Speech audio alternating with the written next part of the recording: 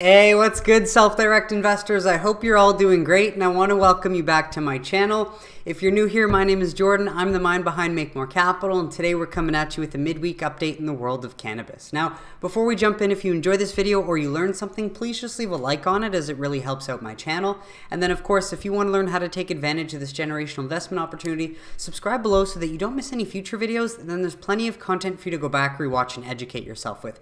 I've tried to put all the news and facts in one place so that you can watch episodes over time to learn about the evolution of the industry, identify top companies that you keep seeing pop up, and take advantage whenever you're ready. But we're going to start with a bit of Canopy news, and they did release their Q3 earnings this morning, and while the results were not great, especially compared to other Canadian LPs even, especially to US MSOs, I think it is a positive takeaway for the cannabis sector overall that they are up 5.2% in pre-market as of 9:11 a.m. While I'm recording this. But I also just wanted to show this to zoom out sort of what we can anticipate in the US, because we know how undervalued these US MSOs are. And if you can see, it's September 7th, 2018, Canopy was worth over $50 a share. And so I just want to do a little quick exercise with you. So if we look down here and see the market cap of 3.82 billion Canadian dollars, that represents the total value of Canopy when the share price is $7.69. Now let's just make this easy and round up from $7.69 to $10. And let's just say that when Canopy is worth $10, it's an equivalent of a $4 billion market cap, just to make that simple, okay? And so if we were to take Canopy's share price and go 10, 20, 30, 40, 50, that means in 2018, when Canopy was making a fraction of the money that they're losing right now, and this would have been a month after Constellation Brands invested $5 billion into them, if we were to take a $4 billion market cap at $10 and extrapolate that times 5, then you would have a $20 billion market cap in 2018 when Canopy was making, who knows, maybe 40 to 50 million a quarter. And we're going to see that they're not doing a whole lot better than that, but just wanted to show you for context is how big do you think the MSOs can get market cap wise?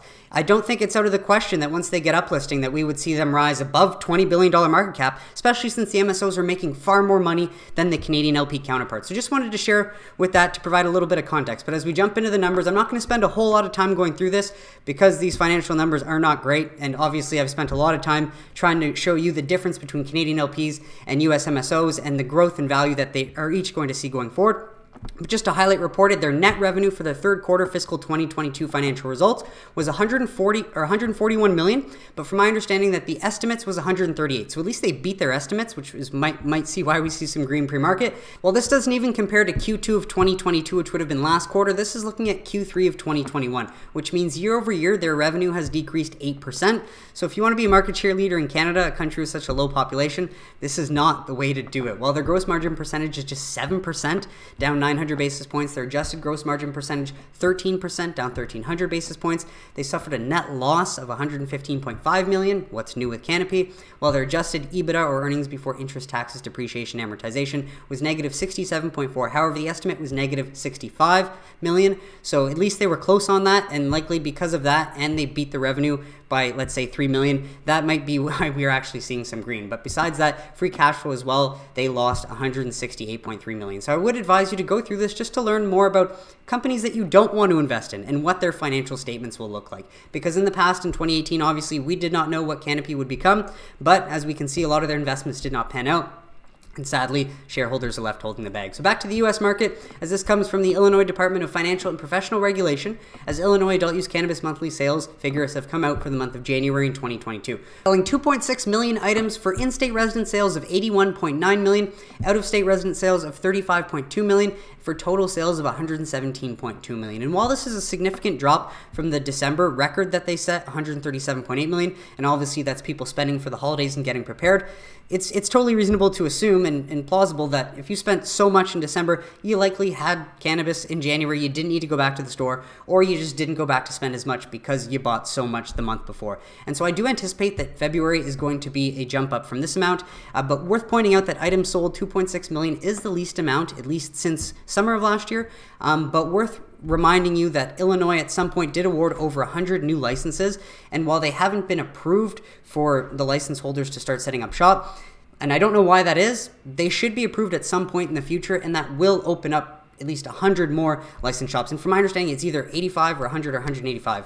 I don't know exactly the number offhand, but there's a lot more licenses in Illinois to come once they finally get approved to open up and get that going. So obviously those will contribute to more sales, but nonetheless, good to see strong sales across the board to start the year. And so on to this one from MJ Biz Daily. Just wanted to highlight that flower still is king in the US cannabis market, though their supremacy is waning as new products are coming online. So flower growth and pricing in 2021, sales of cannabis flower in 2021 rose less than sales of all MJ products in California, Colorado, Michigan, Nevada, Oregon, and Washington, while flower prices were also down almost $1 per gram. So obviously this is good to see, as competition is causing the price to go down, which is making it cheaper for consumers. If we take a look, we can see sales growth year over year from 2020. And while the total market was 18.4%, flower just 11.5%. Looking at flower growth by product category year over year from 2020, we can see how much more people purchase versus less, showing where trends are heading. And then as we can see, the flower price is going down. But just wanted to highlight this, as it's good to see that flower is still popular, but especially in the US with the looser regulations than we have in Canada, at least, people are more encouraged to try different products, and it seems like they're not regretting it. And so on to some other news from states. Booming Missouri medical cannabis industry bets on full legalization in 2022. Love to hear that, as Missouri medical cannabis sales are climbing and thousands of workers have flocked to the industry. Now business owners are betting big on full legalization in 2022. Now again, though, keep in mind, this is business owners betting big. If I've learned any lesson over the past few years, do not bet on legislation before it happens. But mind you, it's positive to say that we think the market will go up 3 or 4 times if full legalization passes, said Mark Hendren, president of Flora Farms. We hope that and we expect that. And just looking at what's happened in other markets. And obviously this helps to add that BD Health Ventures, owner of Florida, has given $250,000 to the most plausible path to full legalization this year in Missouri, Legalize Missouri 2022, which is gathering signatures to place a proposed constitutional change on the November 8th ballot. That includes 2 contributions totaling $215,000 it made last month, record show. So while this is great to see that this will likely be on the ballot, and I imagine that voters are going to overwhelmingly approve yes, obviously what we've seen is how quickly can Missouri go from voting for it to actually implementing it. Hopefully quickly, and obviously if all the businesses involved and the regulators involved are on the same page as the businesses, sooner than later would be ideal. But that's great for Missouri. While pot cafes could soon be coming to Massachusetts. This comes from the Boston Herald. So just wanted to touch a bit on this, as we did see the precedent set in California and Nevada. It's good to see the first of this showing up in the East. As back in 2016, Massachusetts voters approved a ballot measure that would allow the option for municipalities to bring cannabis cafes or social consumption sites to town where people can gather and use cannabis together, Amsterdam style. Now, what's not to like about that? If we've got bars for booze, we should have cafes for cannabis. Now, over half a decade later, the legislative move has inched the state closer to making them a reality. While the cafes have not begun popping up in the Bay State because of a legal technicality, go figure, that prevented cities and towns from being able to vote to bring these cafes within their borders, last week the state's legislature's Joint Committee on Cannabis Policy favorably reported out a bill that would clear that blockage, as well as tightening restrictions on contracts between cannabis businesses and host communities, and creating a cannabis social equity trust fund. So just wanted to provide this update from Massachusetts. Obviously soon could mean a year based on Schumer's terms, but while this is good to see trends that we saw out west in mature markets coming to the east and at least being welcomed and considered. So, and then also in Pennsylvania, we got Senate committee holds first ever hearing on legalizing recreational cannabis. This is a great update out of Pennsylvania, and we do hope that we'll see some more efforts, or at least see this on the ballot for 2022. For the first time ever, a Pennsylvania Senate committee held a legislative hearing on the possible legalization of recreational cannabis. So that is progress. State senators heard from law enforcement officials, including York County District Attorney Dave Sunday and the chief county detective in Dauphin County. Well, it's worth noting Pennsylvania Senator Mike Regan, a Republican. So it's good to see this effort again out of a Republican in Pennsylvania who represents parts of York and Cumberland counties, chairs the committee, and has expressed interest in crafting a bill to legalize recreational cannabis. Adding, Regan is hoping to convince fellow Republicans to back a bill he's drafting with Rep. Amen Brown, and some of these reasons, well, it certainly produces a product that's a lot safer than what's out there in the black market, and obviously with these proceeds you can tax them and focus on funding after-school programs and summer camps and things of that nature. So it's great to see Republicans coming around and seeing the benefits of ending cannabis prohibition. So on to this one from Tom Engel. You can grab the link below if you want to read the article. I'm not going to get through it because I just have too many stories and it'll be too much time. But the fact is that ongoing police seizures of cash being transported from licensed cannabis businesses to banks has led to federal litigation, which we love to see, as companies are fighting back and taking this to the Supreme Court over the repeated and continuing highway robberies of armored cars by, you guessed it, government agents, which screams why SAFE is so important for the small business owners and minority entrepreneurs. Not only for them to just get a start and lower access to to capital so they can begin in this industry, but to protect them from predatory government agents abusing their power, using government funds to go after legal cannabis businesses in legal states and try and seize their cash, which is nothing short of criminal. Which brings me to the next point. So thank you, Synergy Canada Life, for highlighting that while McConnell didn't blast safe banking when it was added to the NDAA because he knew Schumer would pull it, the only reason he's getting vocal now is because he wants it pulled, likely because there's a lot more Republican support for SAFE or any cannabis bill than McConnell could have imagined. So while Synergy Life says, Schumer, don't back down now, thank you for that effort. I love that Boris chimes in, even despite the typo here. It's not about Schumer on this one as it is about Pelosi not backing down. And while I'm not sure why that's true, if Boris says it, he knows a lot more than I do. If she stands behind it, the Senate has no choice but to support it. So consider writing Pelosi in support of SAFE, staying in the legislation, which from my understanding is the America Competes Act.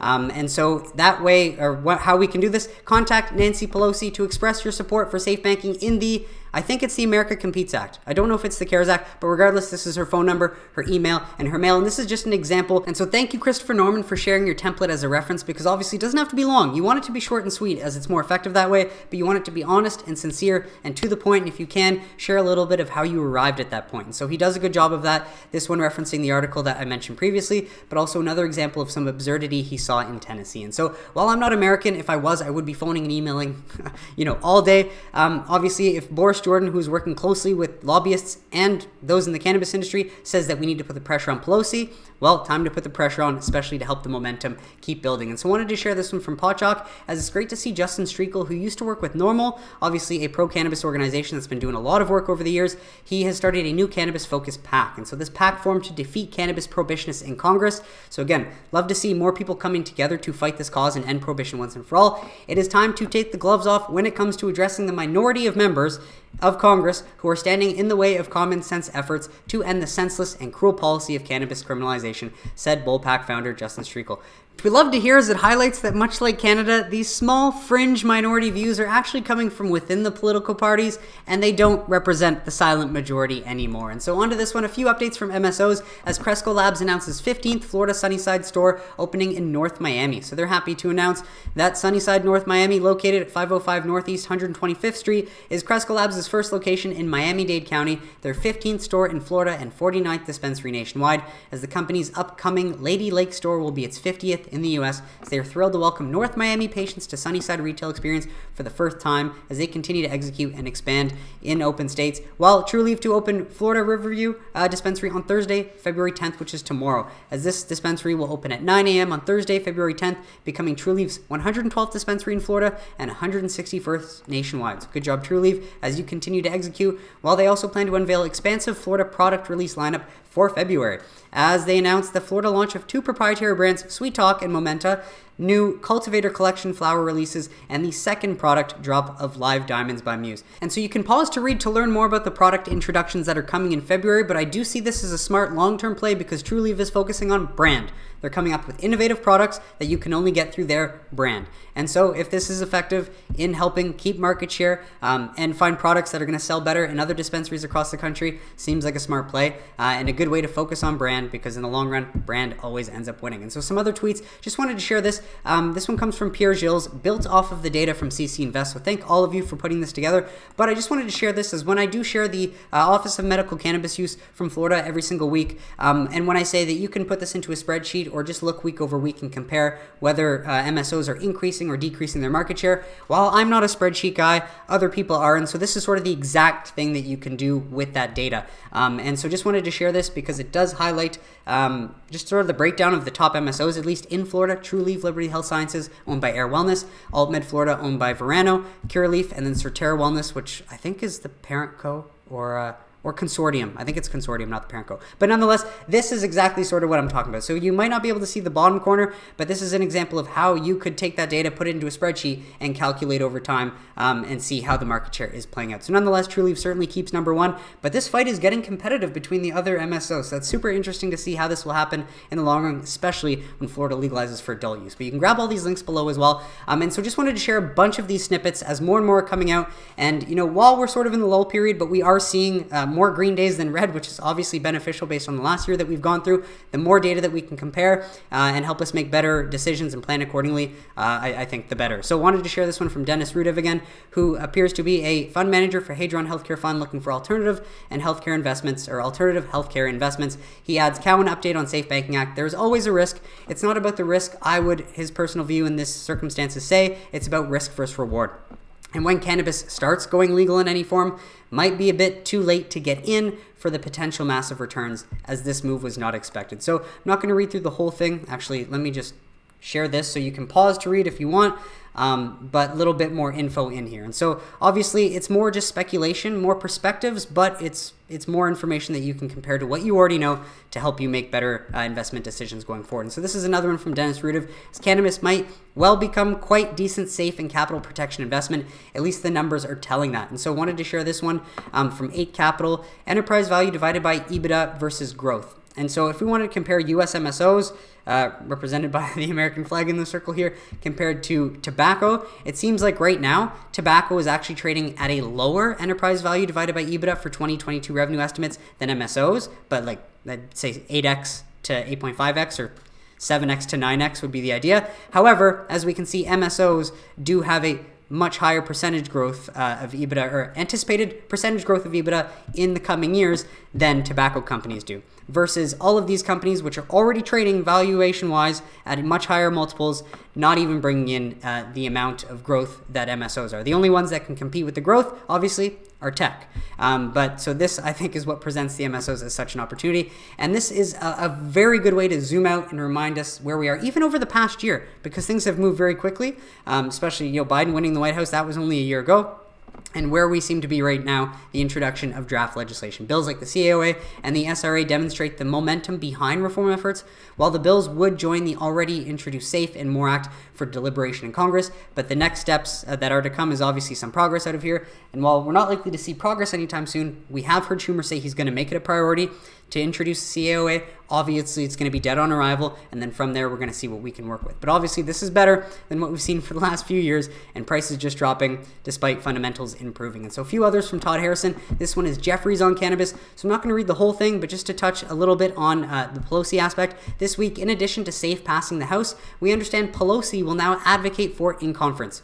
Schumer held a press conference discussing plans for his bill, and Republican Senator Joyce held a conference with the main SAFE sponsor, talking about a critical inflection point with cannabis policy. And so I think just that adds that other politicians are seeing the benefits of this, and especially that it's very popular among the American people. So obviously now is more exciting than ever for this industry as we look forward into a very nice setup into 2022. And so obviously this is the rest of the snippet if you want to read it. And pause to read. Well, this comes from AGP on cannabis. SAFE passes House for the 6th time, but Senator Schumer keeps focus on CAOA for now. So I'm not going to read this one, but pause to read if you want to.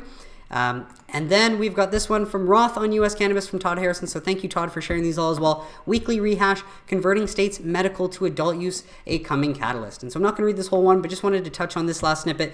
2020 and 2021 industry sales were driven by Florida, Illinois, Massachusetts, and Pennsylvania as primarily new states, both medically and recreationally. The next sector catalyst is the approved adult use state conversions. New Jersey, estimated Q2 of 2022, Connecticut, Q4 of 2022, New Mexico, second half of 2022. Actually, that's going to be April 1st, so that's not even second half. New York, first half of 2023, and Virginia, 2022 or 2023 potentially. So expect, when this happens, 2x to 4x state cannabis sales pickup on the first year after convert, which we love to hear, and highlighting that this really is a when, not if situation. It just requires patience in order to be rewarded. Well, this one is Roth on safe banking. As well, U.S. federal cannabis policy update, safe and uplisting, biggest sector catalyst, so you can pause to read this one if you want. And then lastly, this one from Camilo on U.S. cannabis from BTIG. And the question has definitely changed from if to when. Well, it was always that, but he adds odds of federal cannabis reform are dramatically improving. And so while you can pause to read if you want to read all of the what you should know and CAOA revived from BTIG's perspective, there's also this section, are SAFE and CAOA mutually exclusive, and are we close on New Jersey? So I'm just going to read this New Jersey snippet. While we eagerly await confirmation on when the rec program will commence, we are hearing more positive chatter about our industry contacts that the program could start at the end of March. Boom, that's consistent with what we heard on the weekend. We should hear more definitive news on the matter over the next 2 to 3 weeks when the New Jersey Commission next meets. This would be positive catalyst for the stocks exposed to the states, as they have been waiting for over 6 months for the program to start, and they are prepared to supply the demand legally. So it's just a matter of time, and we love to hear that it could be as soon as March. And so lastly, this one from Tyler Neville: the total market cap of publicly traded large cap US multi-state operators is ballpark 30 to 40 billion. And Ricky Sandler, who's apparently a fund manager, runs 8 billion alone. The penetration of institutional money into MSOs as of right now is still just 4%. Compared to many other industries, which is up to 15 to 20%.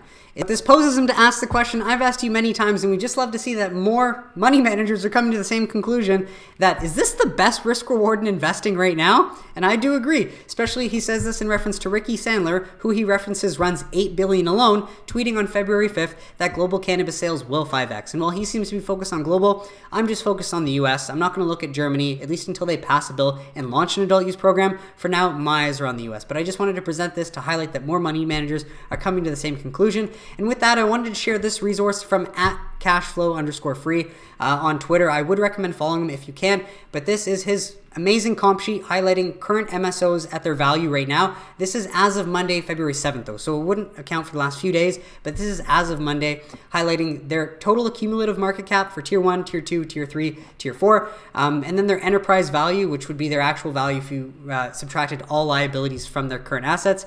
But then it goes across the board to highlight their FactSet sales estimates for 2020 all the way to 2023 and their compounded annual growth rates, their FactSet EBITDA estimates based on any publicly available data he can get, their EBITDA margins, their earnings per share, their enterprise value divided by sales, their enterprise value divided by EBITDA, and their price to earnings ratio for those that's like the generally accounted accepting principles. Highlights the stores, the net debt, fully diluted shares outstanding as well, and their current share prices. Again, though, as of Monday. So I would just ask, or I would recommend that you just favorite this and keep this on hand.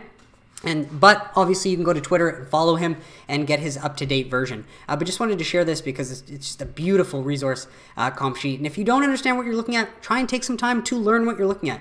Very valuable information in here. And so again, the best bang for your buck, though, at least this is not advice, just my opinion, would be the tier 1s, as they certainly have the biggest reach, the best balance sheets, and the best ability to grow from here. Nonetheless, lots of good information on here. You can spend a lot of time. So lastly, a few stories to share, as seniors are using cannabis more than ever before, and we love to highlight this, but it's not a big jump.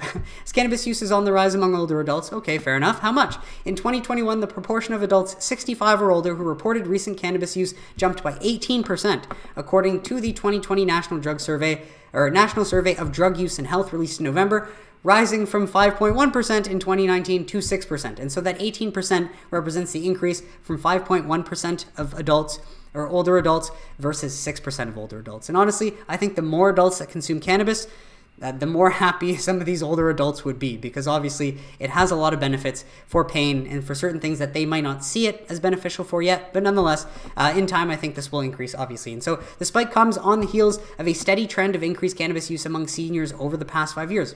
Probably a lot of them turning to a safer, non-addictive medicinal alternative. And what's more, in 2020, more adults also report using cannabis sometime in their lifetime, a jump from roughly 32 to 36%, signaling a possible culture shift in older adults' willingness to open up about past tokes. And so obviously, this is likely also just because for the last 5 years, they've actually been tracking this, where before they weren't tracking it. This also likely just signals 4% more people are willing to be honest than they might have been in the past too. It's hard to say, but nonetheless, good to see that this is trending in that direction. While Green Market Reports highlights that female cannabis consumption keeps growing as well. So data from Headset, January data from Headset report shows that female cannabis consumers are on a continued ascent in the U.S., increasing 55% from Q1 2020 to Q4 2021.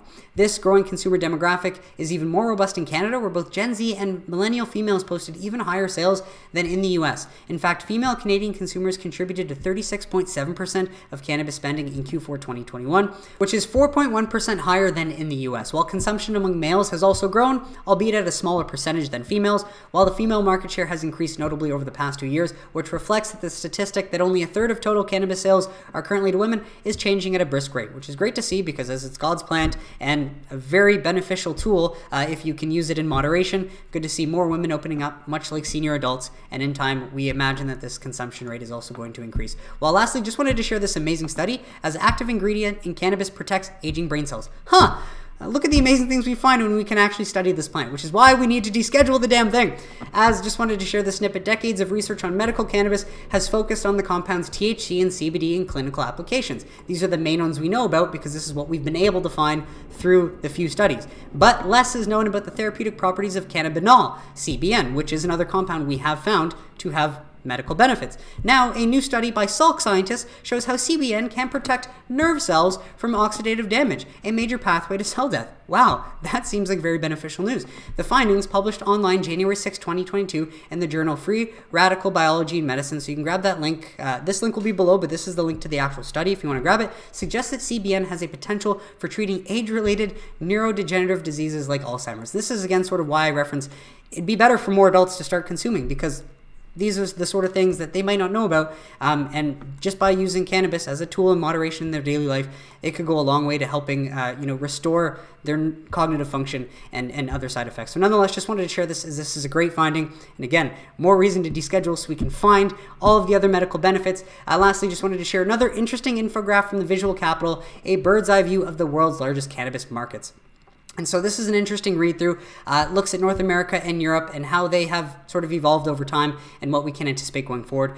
So it's very interesting, especially if you're interested in this industry and you see this industry being as big as I do, at least. Because obviously, those that don't understand how you can use the compounds for much greater purposes might not see how it can be so big and how it can be used as ingredients in foods and skincare products, even shampoo and conditioner, different things like that. Nonetheless, it just sort of shows where we're at now, but it might help you sort of expand your horizons and be able to see how just global this will go once the U.S. decides to end prohibition and decide that, oh yeah, cannabis is actually medicine, as it always has been all along. But that is it for today's episode, folks. I want to thank you so much for tuning in, and I really hope you got some value out of it. What did you think of the stories mentioned? Let me know in the comments if you have any questions or suggestions, and I'd be happy to address them. But besides that, if you enjoyed this video and you learned something, please just leave a like on it, as it really helps out my channel. Subscribe below if you don't want to miss any future videos, and I will catch you on Sunday for This Week in Cannabis Investing News. Have a great week, everybody.